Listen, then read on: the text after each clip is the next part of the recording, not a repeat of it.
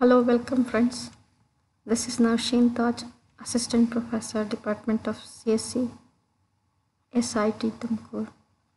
And here I am presenting another C programming example for you.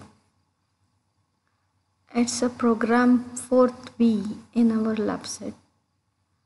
The basic aim of the program is to exchange the smallest and the largest element in an array. The detailed question described in the lesson is develop a C program to find the smallest and largest elements in an array using pointers and then swap these elements and display the resultant array. Let us take the question sentence by sentence. The first sentence says that you need to develop a C program to find the smallest and largest elements in an array using pointers. So, in order to do this, first of all, you have to read an array and then you will be using two pointers. The pointers would be assigned to the array.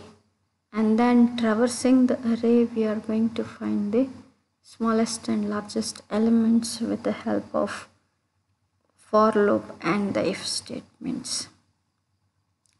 Then the second sentence says that you need to swap these elements. The smallest and the largest elements that are pointed to by the pointers has to be swapped. And then finally you are going to display the resultant array. So going to the program, the first line we have the Preprocessor Directive. It's the include statement to include the stdio.h header file. Then we have the main, the point where the execution begins. And in the body of the main, as the first thing is the local declaration, here we declare the variables required for one, n that is size of array, I that is the loop index, then temp which is a temporary variable to swap the elements. And then here is the declaration of the pointers. We are declaring two pointers. So as we know that there must be an asterisk with a valid identifier to declare a pointer.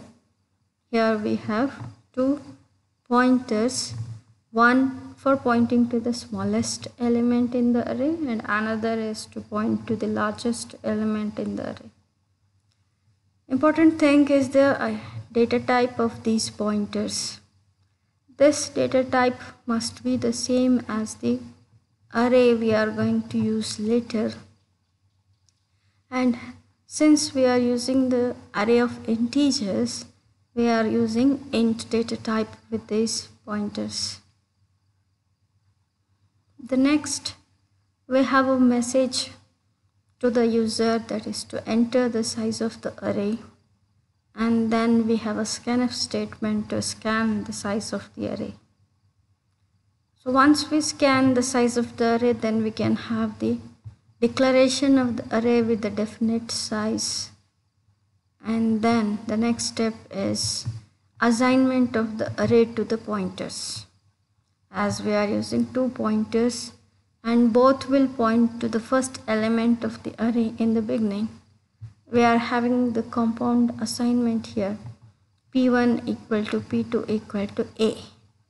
A is the name of the array, and as it is the name of the array, it holds the base address of the array or the address of the first element in the array.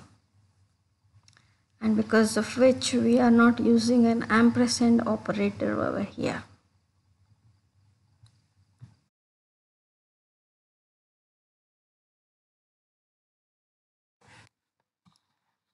Next step is to prompt the user to enter the n elements so that the user will remember what is the n value. We are giving first a message and then with the help of the for loop to iterate for n number of times, we are going to scan the n elements into the array. Next step is finding the smallest and the largest element in the array. We take up again the for loop and start with the second element in the array till the end of the array. Within this for loop, the first if statement is to find the smallest element. We compare the current element, that is nothing but the second element in the array, with the first pointer element. Assuming that pointer p1 is pointing to the smallest one, we are making use of a less than symbol here. So whenever the current element in the loop is less than the first element, that is the first pointer element, then we make pointer 1 to point to the current element in the array. You can see here there is a difference in the assignment to the pointer. So earlier we assigned the base address of the array to pointer, and here we are assigning the address of the current element of the array. Hence we require the ampersand operator and even the subscript with the index.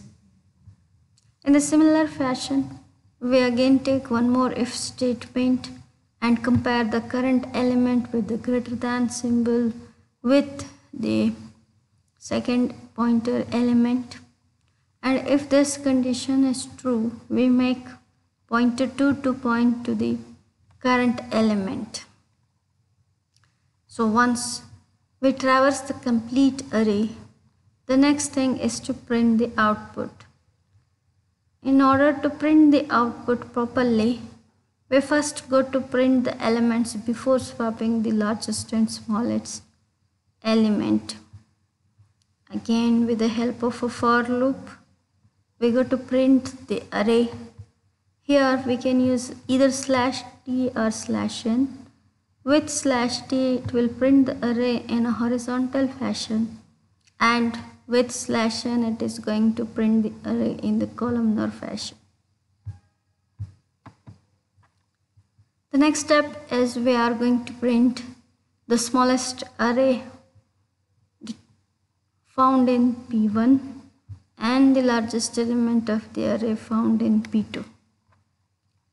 Then we are going to swap the elements with the help of this temporary variable. We are swapping the elements as follows: assign P1 to temp and then assign P2 to P1, then we assign temp to P2. The last thing is now printing the array elements after swapping the largest and smallest elements. The logic remains the same. We are going to take again the for loop to repeat for n times, and then we are printing the array with the help of %d/t, comma a of I in printf. So this is about the program. Now let us have a look on the sample output. So the program prompts first the user to enter the size of the array.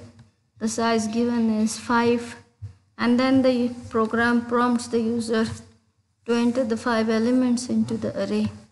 And here these are the 5 elements entered. As you can see clearly that the smallest element is 12 and the largest element is 54.